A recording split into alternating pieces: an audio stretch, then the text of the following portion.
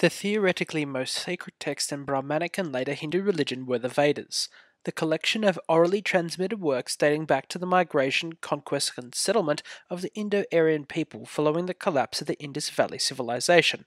These texts, called Shruti, literally that which is heard, were taken as revealed truth that had been preserved syllable by syllable from the past, resulting in the Vedas that we hear and read today being preserved in an archaic form of Sanskrit, called Vedic Sanskrit.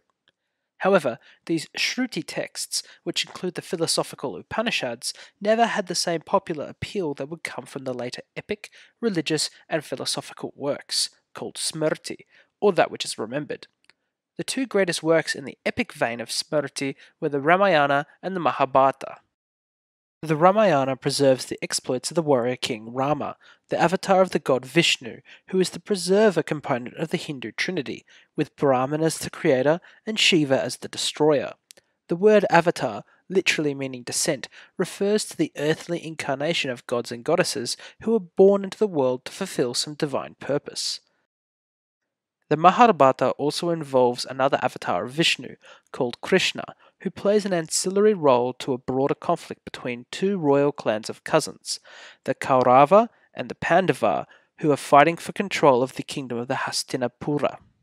After a series of treacheries, conflicts, and divine interventions, the two groups of cousins are prepared to join battle at Kurukshetra in northern modern India. However, it is at this point of the epic that one of the jewels of Indian philosophical thought crystallizes, the Bhagavad Gita. The Bhagavad Gita, literally translated as the Song of God, is a small subsection of the Mahabharata which describes a conversation between Arjuna, one of the Pandava princes, and his charioteer, Krishna, the avatar of Vishnu.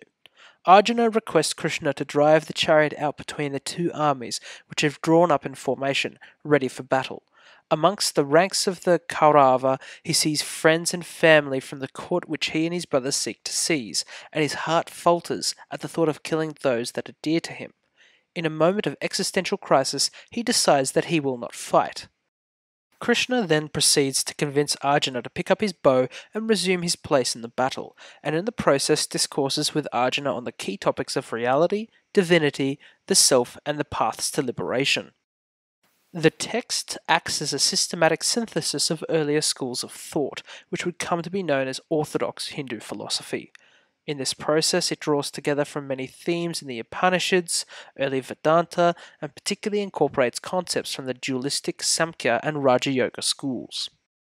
The text reinforces the Upanishads and Vedanta schools' monistic and pantheistic understanding of reality, with the relationship between Atman, or the individual self, and Brahman, or the world soul. The individual self is fundamentally of the same stuff as the divine force which created and sustains the world.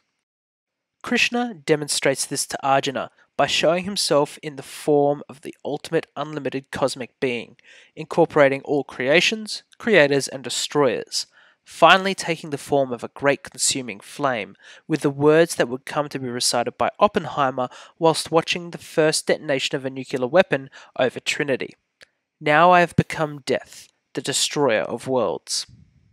However, despite recognizing a fundamentally monistic reality, the text borrows concept from dualistic Samkhya.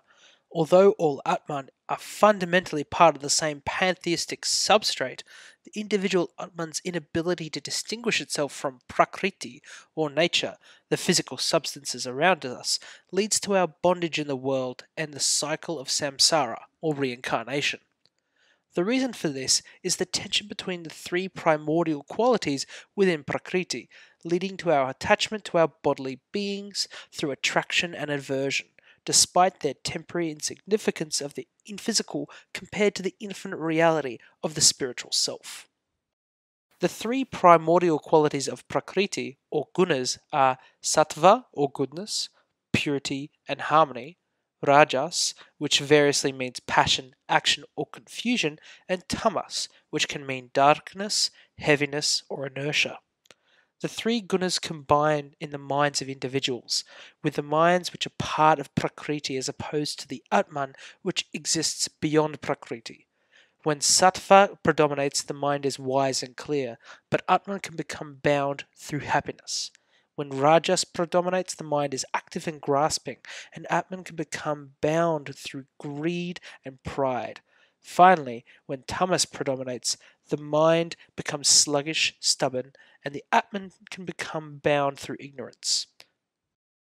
Although the dualistic system of Prakriti and Purusha, as espoused in Samkhya and retold in the Bhagavad Gita, may seem at odds with the monism of Brahman, Krishna explains that all of reality is dependent on him alone, as the earthly avatar of the divine Godhead. He explains that the world was created as an act of play by the divine, and that through Maya, variously translated as divine power or illusion, the false and changing world is maintained and detains the Atman of its inhabitants. However, Krishna not only describes the reality with which we exist and the problems which we all face, namely, from both his text point of view and the Indian thought more broadly, the problem of samsara, he also teaches the ways in which the individual can seek release from the cycle of rebirth, moksha or release. To attain moksha, Krishna details 3 separate paths or disciplines called yogas. However, Krishna doesn't privilege one yoga over the others, with all 3 seen as legitimate means of attaining liberation from reincarnation. The first of these paths is karma yoga, or the path of action. This calls upon individuals to follow out duties expected of them due to their caste, position, and relationships as expected in classical Indian society, their dharma. In this sense, Krishna argues that Arjuna should join the battle and kill his kindred who oppose him for the throne because war is part and parcel of Arjuna's dharma as a member of the Kshatriya Varna, the caste of warriors and kings. Although this at first seems to be an apology for warfare and violence, Krishna goes on to admonish those who follow through on their dharma but with their mind inclined towards either attraction or aversion, which will inevitably lead to an attachment and bondage in the cycle of samsara. Instead, Krishna states that those who follow karma yoga must do so without regard to the outcomes of their actions. Only unattached action on the path of karma yoga will lead to liberation. The second option is Jnana Yoga, or the path of knowledge. This demands that the individual pursue a direct realization of Brahman through study and intellectual pursuit. Popular with scholars, this path allowed for and incorporated the earlier philosophical traditions dating back to the Upanishads. This also allowed those who had been decided on the path of the wandering mendicant to still be incorporated into this broader Brahmanic synthesis. However, the text has an anti-ascetic bent and appears to criticize those schools and religions, such as the Ajivaka, Jains, and Buddhists, who sought to withdraw from society and attain moksha or nirvana through non-action. Although the disciple of Jnana Yoga was not following the path of Karma Yoga, they still acted, and the text highlights that even attempts at non-action are, in and of themselves, acts which continue to perpetuate the cycle of samsara. It has also been a point of scholarly and religious debate as to whether Krishna describes one path of Jnana Yoga or describes 2 separate paths in the form of Jnana Yoga proper and Raja Yoga of Patanjali. The final method of attaining liberation is described as Bhakti Yoga, or the path of devotion. Although Krishna describes the nobility of Karma Yoga and Jnana Yoga as the dearest path to him, he also recognizes the difficulty for most people in attempting to follow these paths. As such, Krishna states that anyone who devotes and surrenders themselves to him will similarly attain moksha through his grace, providing a third and more open path for those seeking to break the cycle of rebirth. This devotional path, based on prayer, meditation, and worship, likely helped to incorporate the great masses of India who found neither the path of unattached action or knowledge as attractive or feasible options. However, Krishna also chastises those who selfishly follow this path, and by inference criticizing the transactional sacrifice culture of earlier Brahmanism.